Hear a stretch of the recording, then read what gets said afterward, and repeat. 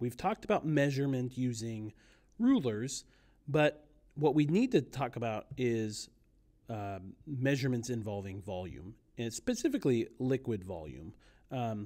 So with liquids, we use graduated cylinders to measure the volume of those liquids. And graduated cylinders come in all different sizes. And for instance, here I've got what appears to be a 500 milliliter graduated cylinder.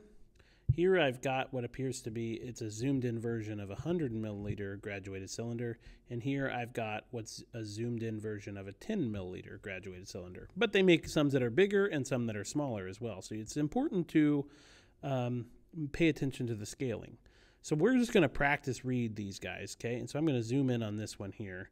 So the very first thing you're going to notice about all of these, let me zoom back out for a second. All of these, liquids have a tendency to not lay flat when they get into very narrow containers. That's because the liquid actually is attracted to the side of the wall of the glass or the plastic or whatever your graduated cylinder is made of. That causes the particles to create this like curvy feature, and that's called a meniscus. Let me write that. Meniscus. That meniscus is just the shape of that we're seeing there. And the way to read the meniscus is at the bottom of the curve or the meniscus, okay? And so we'll do that in just a second, but let's first go through our rules. Step one, we need to identify our scaling, okay? So our scaling here, you can see that we have, I'm just gonna zoom in on this part right here. We have 50, let me do this. We have 50 and we have 100, okay? And so we have 1, 2, 3, 4, 5, 6, 7, 8, 9, 10 jumps between them, okay? So if you think about this, the difference between these is 50 milliliters, and there are 10 ticks in between them. So if I take that divided by the number of ticks, 10 ticks, then that should be equal to 5 milliliters per tick. So what that means is this tick right here is 55. That is 60, so on and so forth. So this big one right here is halfway in between those two, and that would be 75 milliliters because it's halfway in between 50 and 100. Okay? So now by looking at that, let's zoom in a little bit more and see if we can get as good of measurement as possible. Oh man, look at that.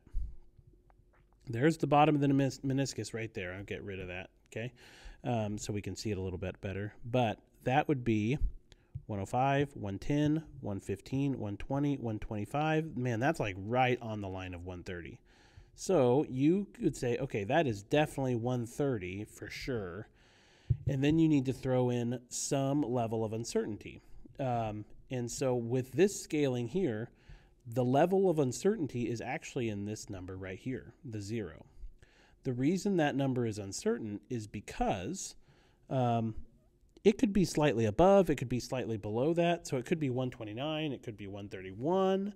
And so the level of uncertainty is in that 0. However, writing this in the correct number of significant figures is somewhat important. We should be able to get 3 significant figures out of this measurement. And so you could call that 130 point milliliter because even though that's even though there's uncertainty of that number, it's still a significant number. And so therefore, I would write it like that, 130 period. Okay? Now, let's talk about this one over here. So for step 1, we identify the scaling on this, okay? So this is 20, this is 30, then we've got 1, 2, 3, 4, up to 5, okay? So the difference between these is 10 milliliters. If I divide that by 5 ticks to get to the top, that means each tick is 2 milliliters, okay? So in this case here, you're going to notice that this one, oh man, look at that. That is like right on that line right there. So that'd be 32, 34, 36, 38. You call that 38. And in this case here, you can go to a decimal point here because you can tell with high certainty whether it's in between 38 and 39. And so therefore, because it's right on that line, I'm going to call this 38.0 milliliters. And that would be the correct measurement on that volume, okay? Now let's talk about this one over here.